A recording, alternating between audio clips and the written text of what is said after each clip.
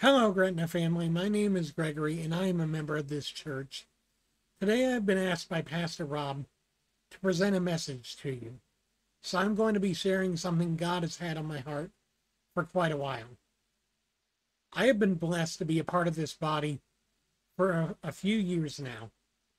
But until recently, I struggled with addiction in the form of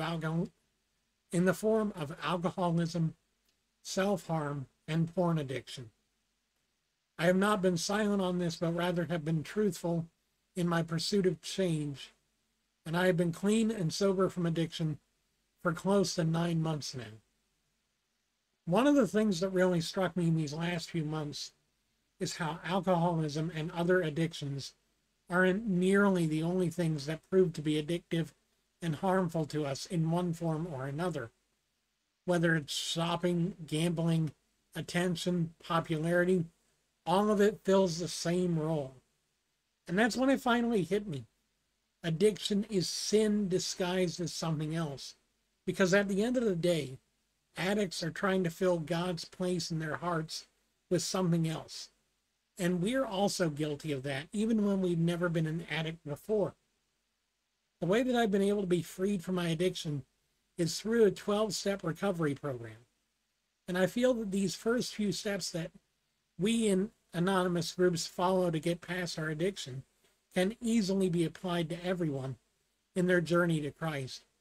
In fact, that's why the title of this message is Salvation in 3 Steps, how the principles of recovery apply to all of us. The first 3 steps for recovery are ones that I like to call heart steps, because they deal with the attitude of our hearts as we navigate the path of recovery. I once heard a story which might help to kind of clarify it a bit, and it certainly helped me to clarify it. A man was having a hard time with getting started in recovery. He'd started going to groups, and he'd even gotten a recovery Bible and was reading it. But the biggest problem was he couldn't figure out how to move forward. So he called his sponsor, a person who's been through the steps themselves and is meant to help guide him in recovery.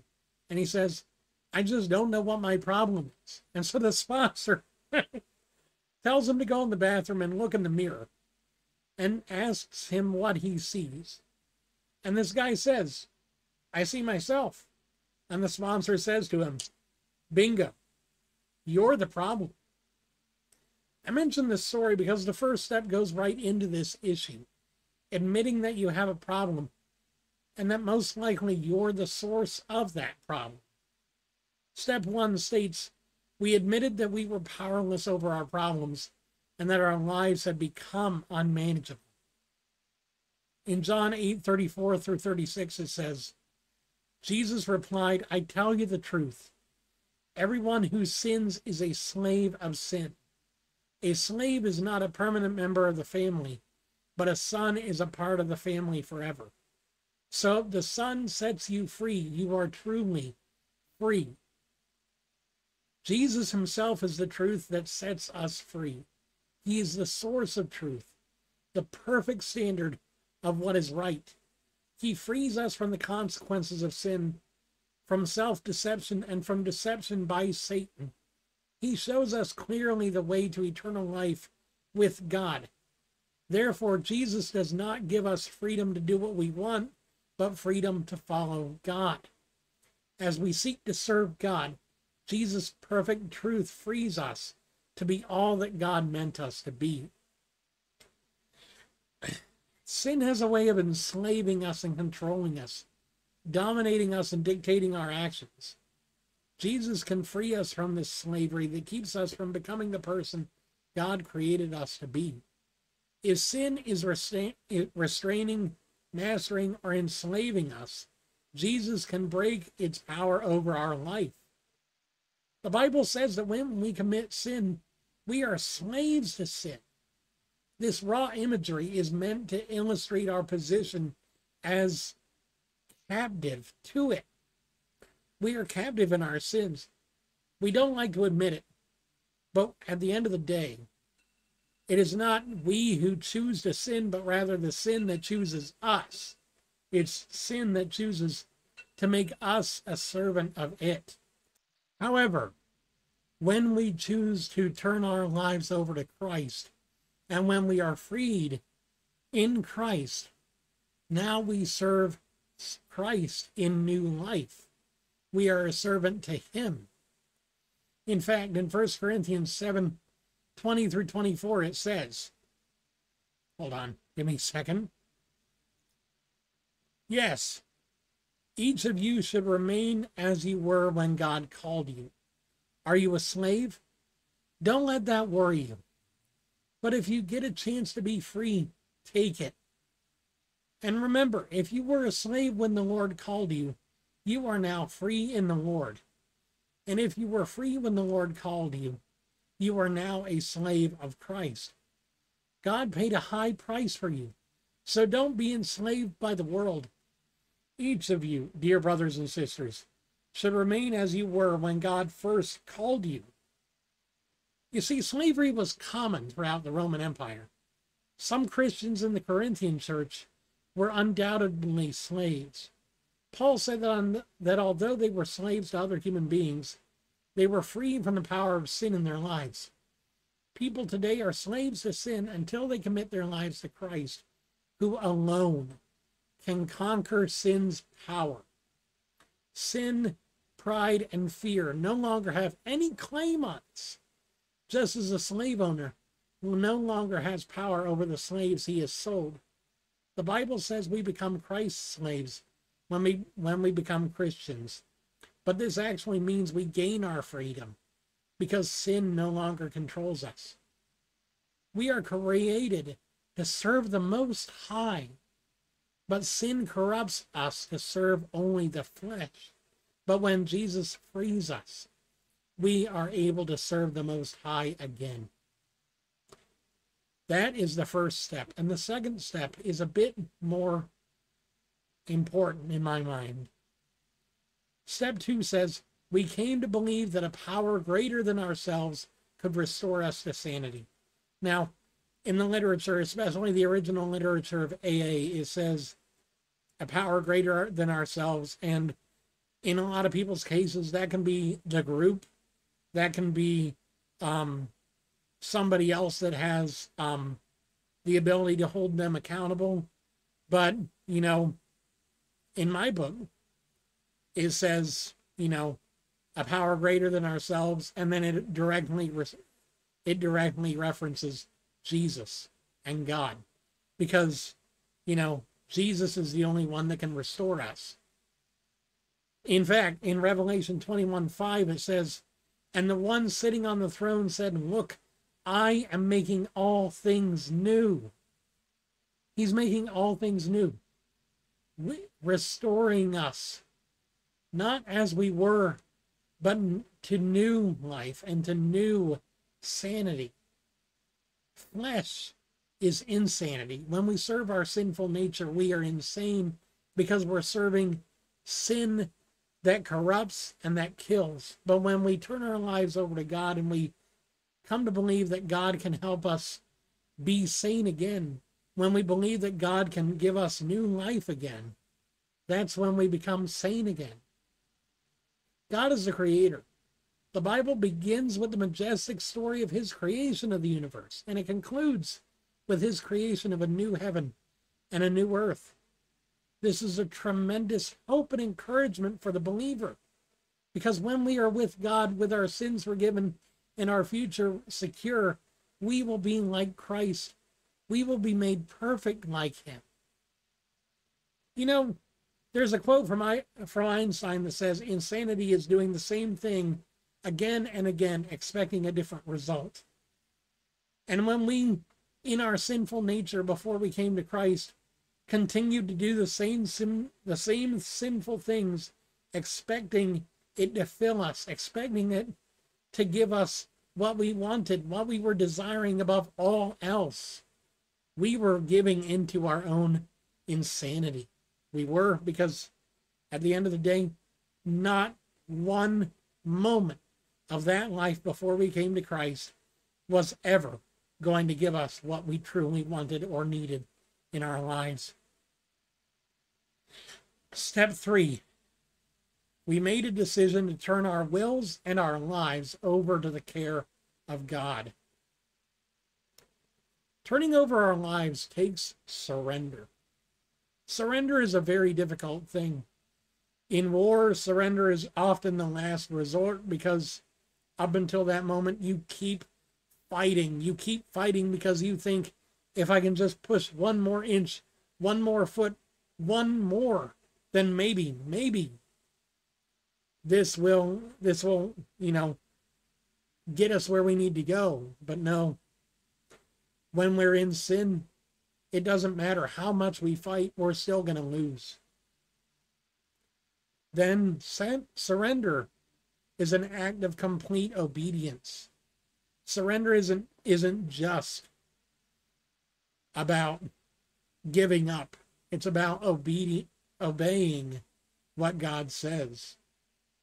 If we think about it from an Old Testament perspective for a second, when sacrificing an animal according to God's law, a priest would kill the animal, cut it into pieces, and lay it on the altar. Sacrifice was important, yes.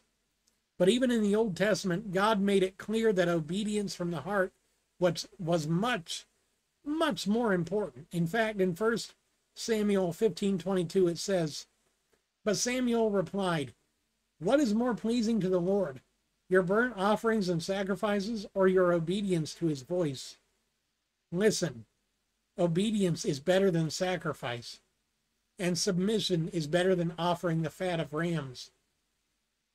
God wants us to offer ourselves, not animals, as living sacrifices, daily laying aside our own desires to follow him, putting all our energy and resources at his disposal, and trusting him to guide us. We do this not out of obligation, but out of gratitude for the forgiveness of our sins. If you are given forgiveness, would you not be eternally grateful? And would you not give everything you are to be able to see that you honor that forgiveness, that you honor that that gift of forgiveness, that gift of everything that you are, being forgiven despite you knowing for a fact that you didn't deserve it one bit. I myself, I am eternally grateful for my salvation in any way possible. I do everything I can to serve God because God is the only one that could have forgiven me, and he did forgive me. So that is the biggest thing that God has ever given me, and I can never repay that, but I can always honor that gift. Romans 12:1 says, "I appeal to you, therefore, brothers, by the mercies of God, to present your bodies as a living sacrifice, holy and acceptable to God, which is your spiritual worship."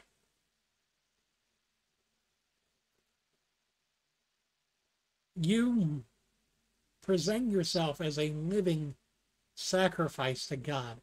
Not only a living sacrifice, but also a constant sacrifice. Pastor Rob says it at least every once in a while. What's the hardest part about being a living sacrifice? When we try and crawl off the altar, right? It takes obedience to continue to be a living sacrifice despite all of our sinful earthly nature saying, no, I just want to do what I want to do. I just want to do what makes me feel happy. Well, sometimes what makes me feel happy isn't helpful. It isn't helpful.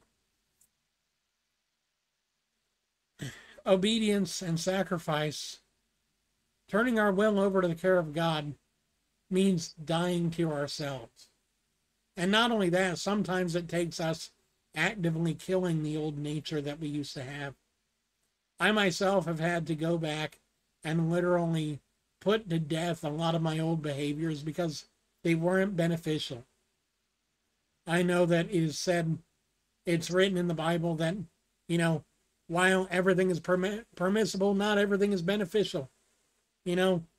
And it was talking about, you know, eating food sacrificed to idols and other things, but, you know, it can be just as easy to say that about watching that entire first season of that Netflix show instead of, you know, cracking open our Bibles for an hour on a Saturday afternoon or on a Friday evening or whenever we have the time, you know.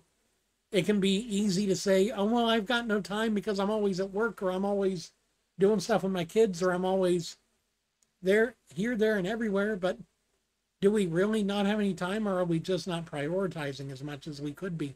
I know I don't. I know I should. And I know I'm doing much better than I used to. But I also know I fall short many a time. Dying to self, killing the old nature, you know, reminds me of the story of Lazarus. In fact, in John 3:3, there we go. Got confused. Jesus answered him, truly, truly, I say to you, unless one is born again, he cannot see the kingdom of God. Jesus himself said that we have to die and be born again. You can't be born again unless you die first. The reason why we practice immersion baptism. Now, I know in the Brethren tradition, it's trine immersion, but even just singular immersion has the same kind of, you know, picture, I guess. When we enter the water, our old man is dying. And when we raise up out of the water, our new man is born.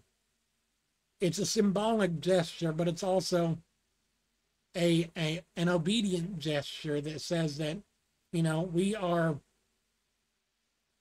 dead to sin and alive with Christ. In fact, 2 Corinthians 5:17 says, therefore, if anyone is in Christ, he is a new creation. The old has passed away. Behold, the new has come. The new has come. It has. There is hope in that statement. There is. The fact that my old man, my old nature has gone is a blessing. Is a blessing to me and to the ones that I hope to witness to. Finally, in Galatians 2:20 it says, I have been crucified with Christ. It is no longer I who live, but Christ who lives in me. And the life I now live in the flesh, I live by faith in the Son of God, who loved me and gave himself for me. I have been crucified with Christ, and so now I no longer live, but Christ lives in me. And what does the Bible say? He who is in me is greater than he who is in the world. Christ lives in me, and he is greater than anything that this world has to take up arms against me. If God is for us, who could be against us? You can take that to the bank. You can cash a check with that. Spiritually, I mean, you know. God wants us to live into that promise that it is not us who continues to live, but rather Christ who lives in us.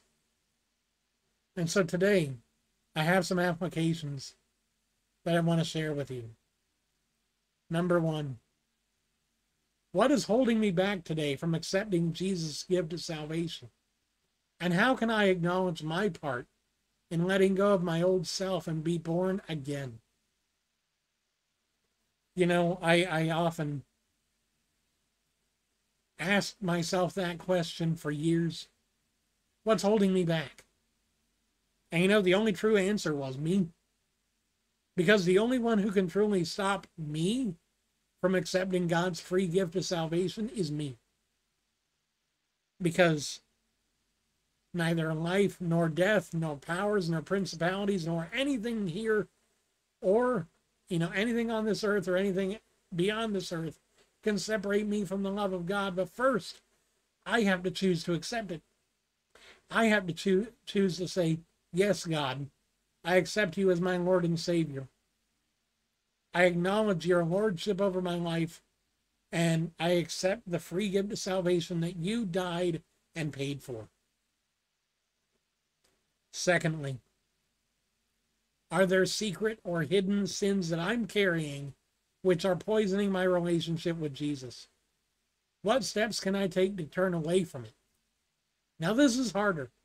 This is harder because honestly, from my perspective, being honest with myself and letting myself know that, yes, I'm still holding on to things is hard because I've still got resentments that I carry that I'm dealing with and I'm letting go day by day.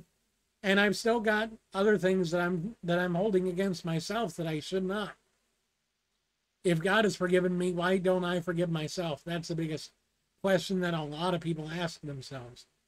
That's the biggest question that I've heard in a lot of these conversations with people is, I can't forgive myself. I know God's forgiven me, but I can't. What makes it greater than God is what I often ask myself and other people. I've asked myself that more than once. What steps can I take to turn away from it? Well, first of all, it takes forgiveness. It takes forgiveness of yourself if you've done something wrong, and it takes forgiveness of the other person. And first of all, the biggest thing is forgiveness isn't for that other person. Forgiveness is never for that other person. It's always to set you free. The Bible says the measure with which we forgive others is the measure by which we are forgiven. And if we are unforgiving of other people, then God is not going to forgive us because, he's not going to give us something that we're not willing to give to other people. It starts with me. It starts with you.